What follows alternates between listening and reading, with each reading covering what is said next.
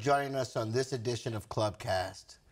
Before I get started, I want to thank all of our donors, our sponsors, our community, all of our leaders who take a stake in the youth's lives. In our community in St. Lucie County, there are so many great things happening, and it's all because of all the partners that are working together to ensure that our youth have the best places to be. They can be in great programming, whether it's the Boys and Girls Clubs or all the other great nonprofits across St. Lucie County, and we couldn't do it without any of you. So thank you for that. We're going to continue to work hard, be innovative. We're going to continue to stay focused on our mission, our vision, and we're going to always show our values. That's always going to shine through no matter what we do. Today I have a very special guest, and I tell you, and I've told her and I've told many people that I've been stalking her for a long time because I knew the quality that she was going to bring to our organization was going to take us to the next level. So please help me in welcoming Dr. Pamela Welmon. Well, thank you, Will. Thank you. I appreciate that. Well, Dr. Welmon, I know that you're so used to being in front of the camera and you enjoy talking about all the wonderful things that you have done in your career, which I think the community should understand some of those great things that you've done so they really get the true sense of why I was stalking you all that time to become part of Boys and Girls Clubs of St. Lucie County. Well, Will, I'd be happy to share some things with you. I think it would be a bit much to say I'm excited about talking about myself, which is not quite true, but I'd be happy to share. First of all, I'm from Philadelphia, Pennsylvania, born and raised in Philadelphia, Pennsylvania. Graduated from Penn State University and have been in workforce education and educational administration my entire life. I've worked in higher education. I've worked at the college level at Penn State in Pennsylvania, also at Indian River State College as a vice president. I've been a school principal. I've been a vocational director. I've been a teacher trainer. I've done a number of things, but it's always been about youth. It's always been about youth development, and particularly in the arena of workforce development and workforce readiness. And what I mean by that is everyone coming through our school system is preparing to go into the world of work, whether they leave directly from high school and go into the trades, or whether they leave graduate school and go into the professional fields. That's work. Ultimately, everyone goes to work. And so my commitment there has been working with young people and helping them be prepared for the world ahead, whether it's higher education or directly into the workforce. Well, I mean, if our listening audience doesn't get why you are the Chief Operating Officer for Boys and Girls Clubs, now they do. Thank you. And it's been a pleasure because you were also on the board for Boys and Girls Clubs, and it was a nice transition because you were going to be the next chair after our current chair, you were going to be the next chair. And I remember having our first conversation with you.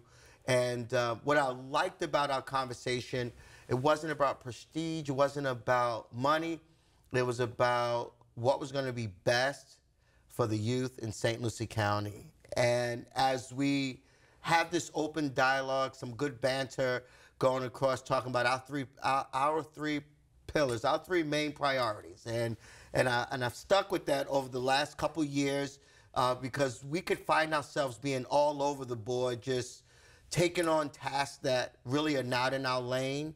But we focus on three things. One is making sure that our clubs are world class. And what I mean by world class is, I'm going to simplify this.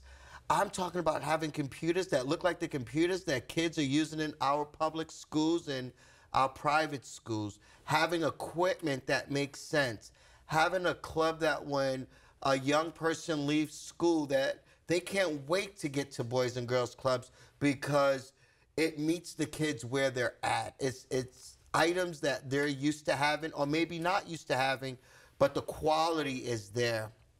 Then, Dr. Welmon, we're going to talk about our enriching programs. We're going to talk about a little bit of our programs and the approach that we're taking and the partners that we're working with across, I'm not even going to say St. Lucie County because we're going north and south on this thing. We're talking to colleges. We're working with colleges.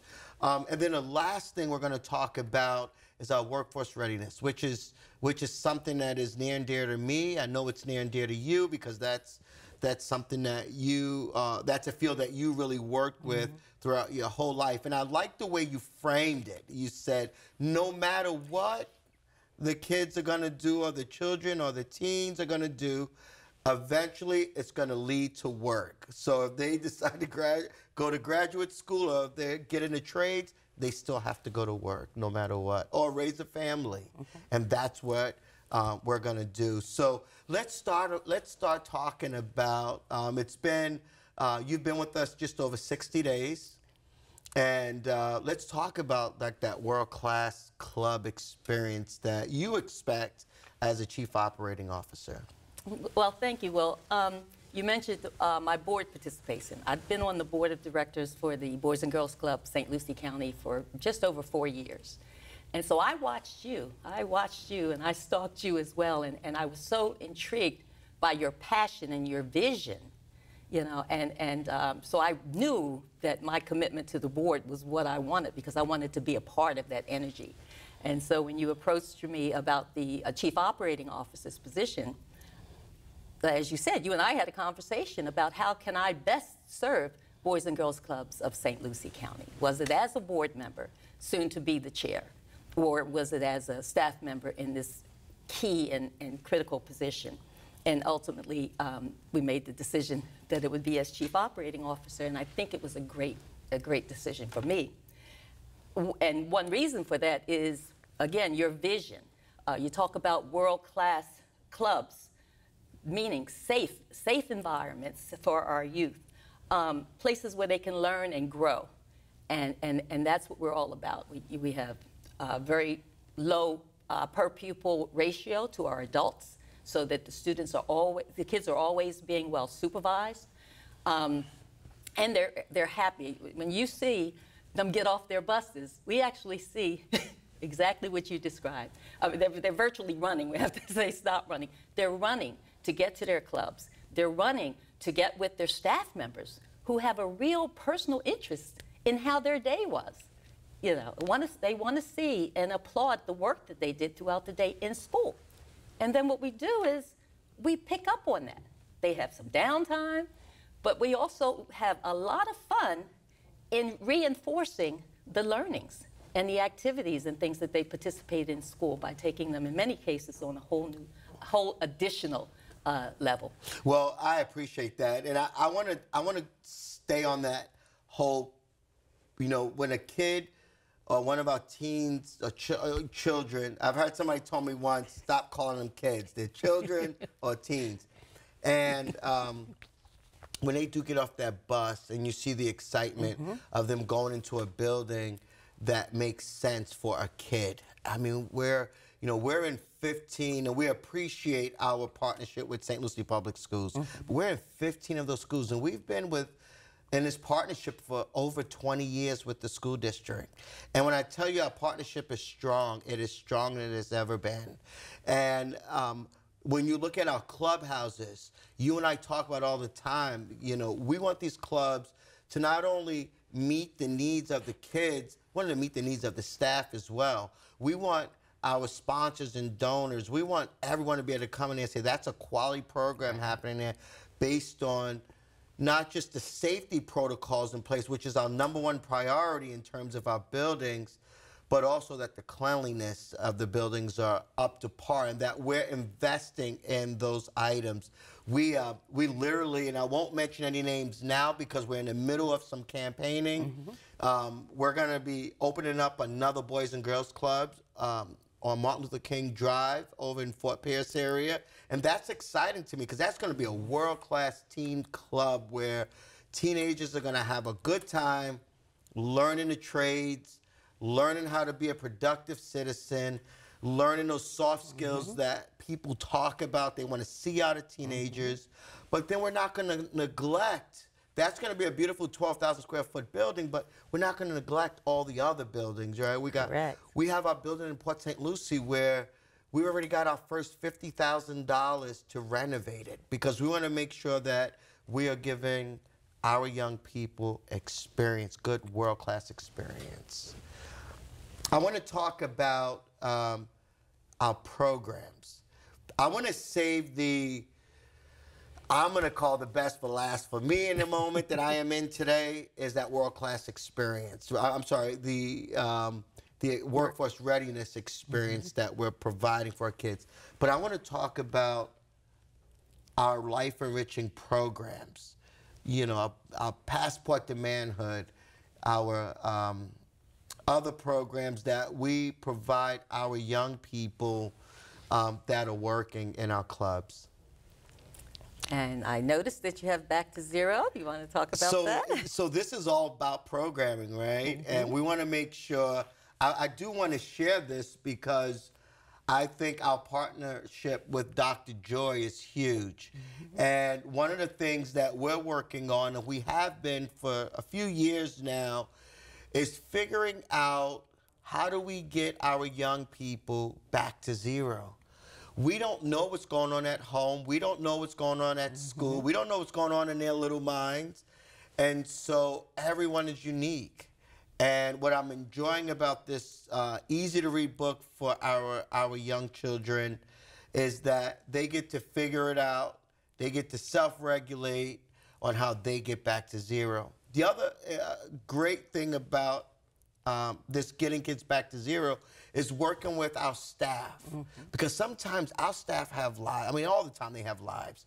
But sometimes we got to make sure we're not part of the problem with our young people coming in. Maybe we're bringing something in that happened to us at home. So, and working with Dr. Joy, it's been remarkable in terms of working with the youth, but then working with the staff as well. Well, what's been real encouraging to me regarding Dr. Joy is to watch on screen kids from various ones of our clubs reading along with Dr. Joy. Yes. And getting excited about their reading with her, you know. And then in addition to that program with the kids or the youth, she also has a parent training program as well. Yes. So, and that's important because we got to connect the dots. And connecting the dots is essential. A lot of the programs that we offer, we also have parent components where parents know what's going on. Parents are given oftentimes materials that they can carry on some of those kinds of experiences at home. Parents ask us sometimes, you know, for assistance in how they may be able to keep that excitement going when they have their children at home. And so our staff does an excellent job of keeping our parents informed of the various programs as well as making certain that they feel a part of it. You're absolutely right. I want to talk about a couple of programs that we have. We work with Indian River State College in terms of some business opportunities. We're working with Kaiser University with some science and some math. The kids really enjoy doing that. I do want to give a nice plug out to Andy Treadwell, who we've been great partners for a long time with Indian River State College, but he does just a great job at facilitating just some great opportunities for our young people. Dr. Moore as well, you know, who leads the outfit across the county or across the Treasure Coast. Also want to give a shout out to Leslie Christoph, the president of the Port St. Lucie campus for Kaiser, who has opened arms. She's actually is our passport chair, who's done some remarkable things, but also have included Boys and Girls Clubs in a lot of great opportunities that's happened for our teenagers. And then we go down to Embry-Riddle. I want to talk about that one too, because this is a fun, exciting new opportunity that our kids, our teenagers are getting to do with drones. You can speak to it or I can speak to it. Where do you want me to start? Well, you I can tell you we just started recently. With the drone program. With the drone program. The drone program with Embry-Riddle, they actually have a professor that comes here and works side by side with our instructor to teach the kids on operating drones. And they have some theory involved, and they have some practical involved, and you should see them. You probably have. as excited as they get because of this whole new opportunity. A lot of people have never seen a drone or especially operated a drone. When these kids are done, these youth are done, they'll actually sit for FFA certification. I think it's FFA, I'm sorry, certification, so that they would actually be certified drone operators. Well, what I like about the whole, and we got about a minute or so before we go to commercial, but what I like about the whole drone piece is that it's not for everyone. And what I like about our programs at Boys and Girls Clubs is we're not trying to fit every kid in one bucket. We have, I want to say, 15 to 20 kids or teenagers that are interested in this program, and we're wanting to make sure that interest, we keep sparking it, and maybe half of them will get certified. But if they get certified, there's an opportunity from a workforce readiness standpoint where these kids can actually take the drone and go take pictures for just a variety of different companies and businesses. And you said it key. In terms of the kids, we address the kids' interest. We're not stuck with any formal, stiff kind of a curriculum, because I'm from the public school background, so I can say that. We can be adaptable. We can offer 3 and 4 or 5 or more programs at a time based on the interest of the kids that we serve. Yes, yes. Well, we're going to go on a quick commercial break, and we're going to just show you some other opportunities that Boys and Girls Clubs has across the country.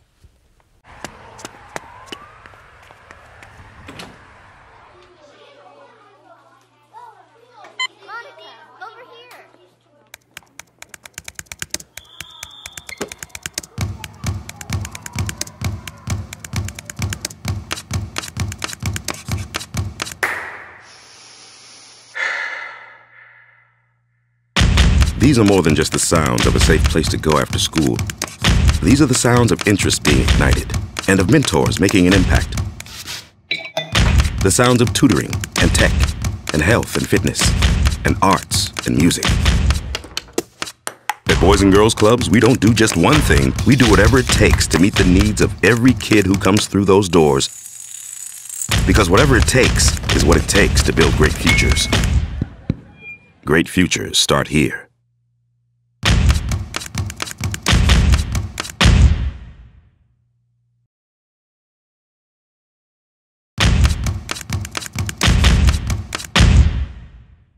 I hope you really enjoyed that commercial. That is happening in your community here in St. Lucie County. And I will put out a quick plug for my neighbors in Indian River County, as well as Martin County. We are all in this together for our youth. So, Dr. Welmon, let's continue on. I want to finish a little bit back on some of our programs, because I think there's this idea that at Boys and Girls Clubs that we're just babysitting sometimes, or we're just doing homework help with the kids. But I tell you, there was a program, and I don't even know what you would call the program, that happened to me, my experience just recently. I had an opportunity to sit with a couple of teenagers and a staff member, and we were playing Uno. What a great experience I had. In my time with Boys and Girls Clubs, I had not done that with any. I've done small, pieces, but I haven't done it to the level where I had to be fully engaged for a long Uno game. And I tell you, some of the programs that we're teaching our kids is those soft skills, even in the game of Uno, teaching them to be able to keep, if they didn't win, how they would handle their emotions. And just to watch the interaction with the teens is what we're about. We're teaching our young people to be respectful, to be responsive in a correct way, whether things are going your way or not going their way. I was so impressed with one of our staff, Javon. He was asking the young teens about their career choices, wanting to know what was going on, and I'm just trying to win, which I did win. But they were focused, the staff were focused on the whole teenager, what they were going through. And it was just amazing just to watch that whole process going through. And then we had other staff that were working in groups of 5 and 6 with the teenagers. And every week I see more teenagers coming. And that's a testament of the Miss Cynthias, the Miss Rashidas, our area directors, our club directors, just everyone coming together to make sure that the kids are getting what they need. And I know as an educator, that has to be exciting to you. It is very exciting, and you hit on a real key thing as well. The youth were excited and interested in the game, and they were learning almost through osmosis the kinds of skills that we want them to learn. We talk about work readiness. You ask any employer in this county or throughout the country, and they will tell you that the kinds of skills they want, whether it's entry level or professional level, are those soft skills. Being able to be a good loser, being able to accept constructive criticism, you know, not always having to be right, you know, those kinds of things you need in no matter what profession you choose to go into. And so the employers will say, look, you teach those, the schools, the Boys and Girls Clubs, enforce them wherever, send us employees that possess those kinds of skills. And so our staff do a phenomenal job of reinforcing those skills and teaching those skills through basketball. You know, we have through golf, through any number of things, through drones, through virtual reality. We haven't really hit on that yet. But so they're learning and they're developing and they're growing and they're moving forward as young people and as leaders in their own right through these, I'd say, non-traditional kinds of approaches to teaching and learning. I mean, it's enriching programs that allow us to teach, as you say, we could teach kids math, English, science, social studies. We could teach them all. They get that in school, and we get to add it from a different angle when they're at the school. One of the things that I am proud of our team is, and our entire team, is that we listen to the community. Yes. And so that is, even when we're looking at it from a programmatic standpoint, it's what is needed in our community. What is it that our youth want? What does the parents want for our community? And as we continue to grow, we're going to continue to get better to find out what is it that the community wants and how we can stay relevant in today's society. We have about just a little bit over 6 minutes left, and I want to spend, selfishly, the majority of that time on workforce readiness because it's such an important element of what we're doing with our teenagers. The other piece about it is, you know, it's hard to capture a teenager's attention. And we have to do it in ways that make sense to 21st century teens. And sometimes we have to get out of our own way as adults to kind of understand how they want to be taught. And the more we get in tune to how they want to be taught, the better our society, in my opinion, we will be. And so the idea of our workforce readiness, we've been working on this, Dr. Welmon, even when you was on the board. And this is very near and dear to our board of directors as well, is making sure that our programs are relevant, they're meeting the needs of our community. And a lot of our board members are community leaders and business people, and they want to be able to have the opportunity to, you know, look at some of our teens too in the future to be potential employees.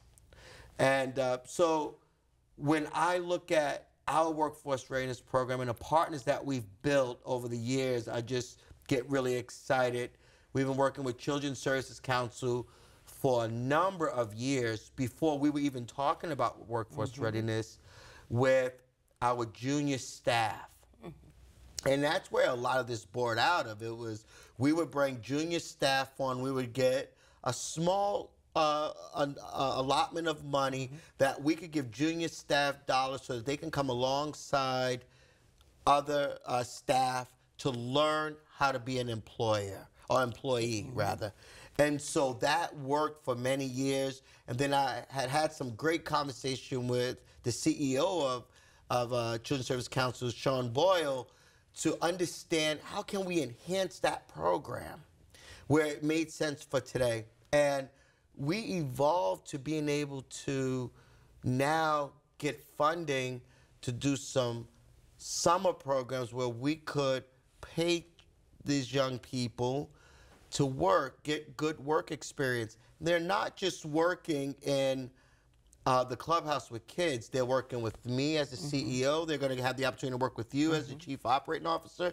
They get to work with the CFO, and they get to work with other marketing. So we have expanded that in a big way. And then we go over to Career Source, and Career Source has been a great partner of ours. And so we've had opportunities where we were able to get kids throughout the county and get them working and working for us in the same manner.